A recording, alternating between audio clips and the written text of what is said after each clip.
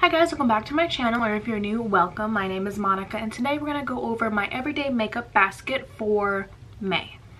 I just had to think about what month it was because I can't believe it's already May. If you can't tell, us in the Northeast, we skipped spring. We don't get spring. Spring isn't a thing anymore. We went from winter to summer. It's 85 degrees right now. I put in my air conditioning unit because I live in an attic and it is hot. An attic made of wood. I'm in an attic made of wood. It is hot.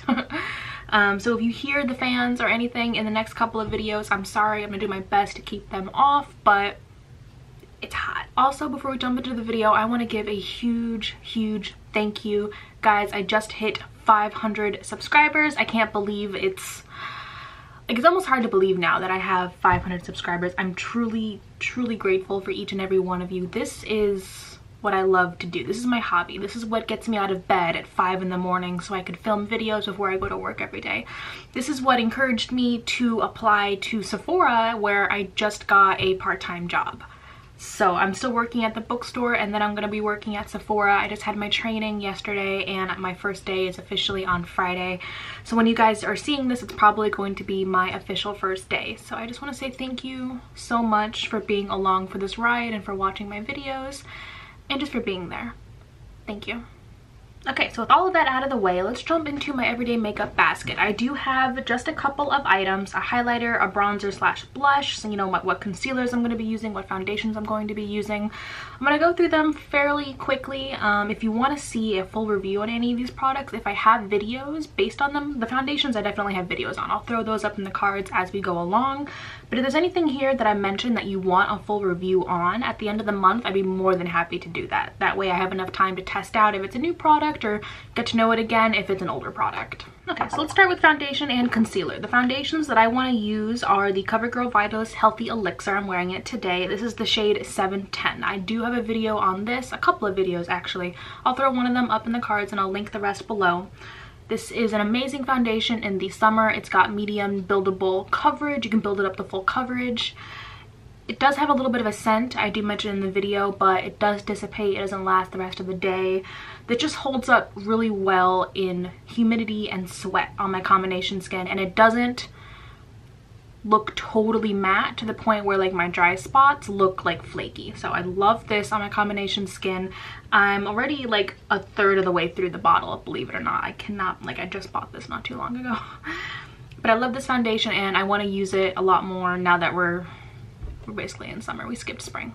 The next foundation that I want to use more is the NARS Natural Radiant Long Wear Foundation. I have the shade Punjab, and I think this is going to be a really great shade for me in the transition to summer. It's a little bit darker for me now. I do mix in a white lightener from LA Girl just to get it to match my neck, because not a lot of my foundations are matching the neck. But also I walk to work every day outside. Obviously, where else am I gonna walk to work? And I've already tanned. Like, I do use SPF, but my face, I just tan at the drop of a hat. And when I'm walking to work, like if I have my sleeves rolled up to here and I walk to work, like this is tan by the time I get to work. So it's a blessing and a curse. Like half of my feet are tan because I've been wearing Toms when I walk to work. And so, you know, Toms only come up halfway on your foot. So half my foot is tan. Yeah, it's just my struggle. So this is going to be a really like tough time of the year for me to match my foundation. So I'm hoping this becomes a better match for me. And if not, I'll see if I can pick up a darkener as well, because I do have the LA Girl lightener. I'm just not sure like exactly what kind of formula I want to get for the darkener. The concealer that I want to use is going to be the Ulta Beauty Full Coverage Liquid Concealer, and this is in Light Warm. I love this concealer. I love this concealer for long wear time. It doesn't crease as badly under my eyes as some other concealers can do. I do have fine lines under my eyes, so the majority of concealers will crease, but this one doesn't do it as badly. It is the perfect shade for under my eyes. I also used it on my chin and on my forehead today just to lighten up the Healthy Elixir just a little bit because it was a little off, and it still is a little off, like if you're looking at my neck and my chest, but that's fine. So I love this. It's got great coverage. It lasts throughout the day, and I'm just loving it. Okay, like normal, I always keep my NYX glitter primer. This is the only glitter glue that I use. It's really affordable. I've only had to buy one tube, but I've used this for months. It lasts forever. Got it at Ulta. I love the Anastasia Beverly Hills Brow Gel, the Clear Brow Gel, just to set my brows. And if like the beginnings of my brows aren't looking as full, I will jump in with the Ulta Beauty Deep Brow Tint, and I'll use that just to kind of fill in just the like beginning parts of my brows while still looking natural, because I don't like to take the Dipbrow, which is my next product, the ABH Dipbrow in Granite. I don't like to take this all the way to the front of my brow because then it looks blocky and it looks fake. So I will go in with like a tinted brow gel in the front just to keep it looking a little bit more natural. Okay, so I do have a couple of mascaras. I am finishing up the Chantecaille mascara from last month. It will be out by the end of this month because that is going to be the 3-month mark for that mascara. So after that is done, I am testing out 2 new mascaras to me, not newer mascaras. I have the Lancome Monsieur Big mascara, which I'm wearing today. It's volumizing. I'm just worried about it like flaking. So I'm gonna do the full day wear test, see how it goes. The brush on this thing is gigantic. This thing is huge. That surprised me, especially since this is like the small sample size, so that was shocking. And then the other mascara, I haven't opened it yet, so I'm not gonna open it up, but it's the Stila Huge Extreme Lash Mascara, also in the mini size. So I'm trying out 2 minis just to see how I like them, and then I really want to jump in either at the end of this month or next month with a couple of full-size mascaras just to see how they compare, because I'm thinking maybe I just like the smaller mascaras better and they might just work better for me because they are smaller as opposed to a larger one. So I mean, we're gonna test that. All right, so we skipped over face powder, but we're gonna jump into that now. The loose powder that I'm going to be using and that I'm loving is the Natasha Denona Invisible HD face powder. I have this in, it's the light number 1 light medium.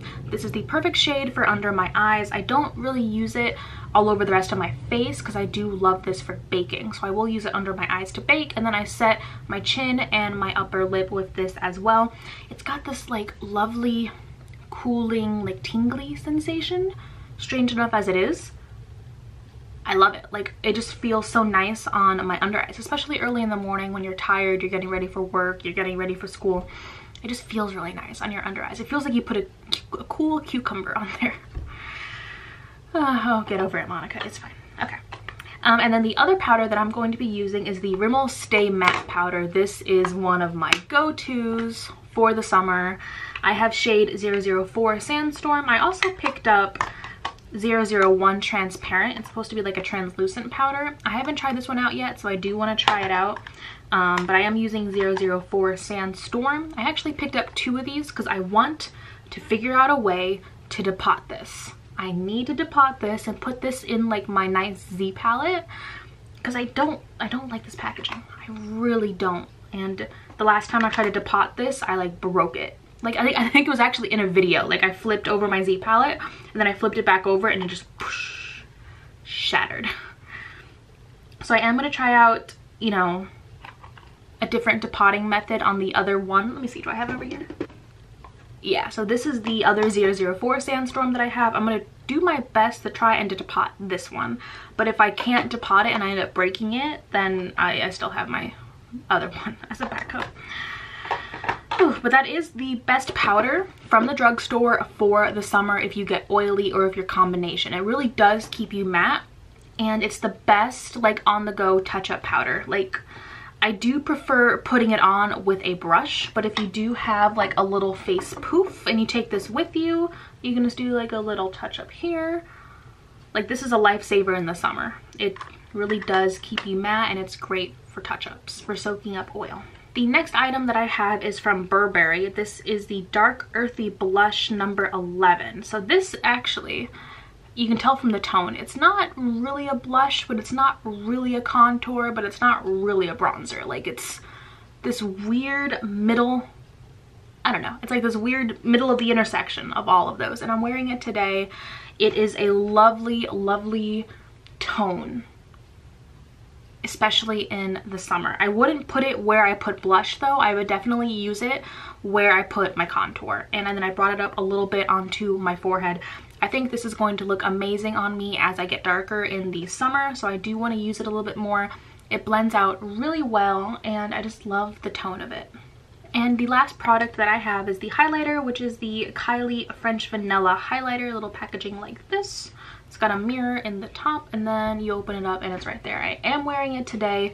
When I first saw this, I thought it was going to be a little too gold for my skin tone, but even like this pale, like I love it. It's beautiful. So I am going to try to use this highlighter, you know, more often and get a better feel for the Kylie highlighter formula, because I do have one of her highlighter palettes, but this is the first one of her like individually packaged highlighters that I own. So those are all of my products that are in my everyday makeup basket for May. Don't forget to give this video a thumbs up if you like everyday makeup baskets, and be sure to check out the playlist that I have of all of the makeup baskets from January until now.